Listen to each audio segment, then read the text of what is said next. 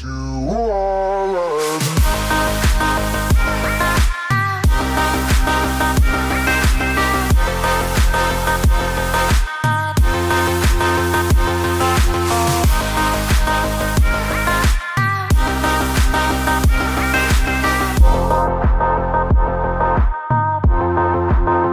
is up guys? Today I'm going to be showing you how to use optical flow in Final Cut Pro X, and this is actually a super cool effect that's really easy to do that slows down your footage past the point that it's normally meant to be slowed down to.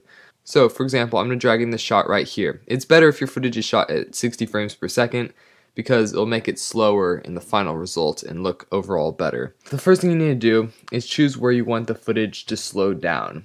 So I'm going to just start around here. Then you want to split your clip here and go forward about 5 frames.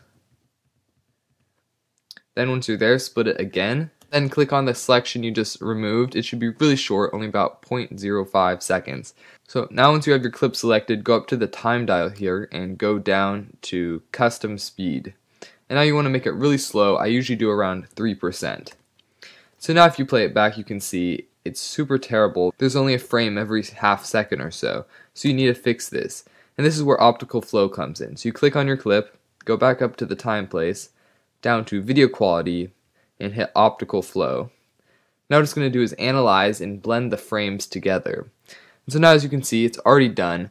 If you play it back, it looks super awesome, crazy slow motion without actually being filmed in super slow motion. And if you want to make the effect even better, what you can do is click at the beginning, go back to the time place, and go to speed ramp to 0%.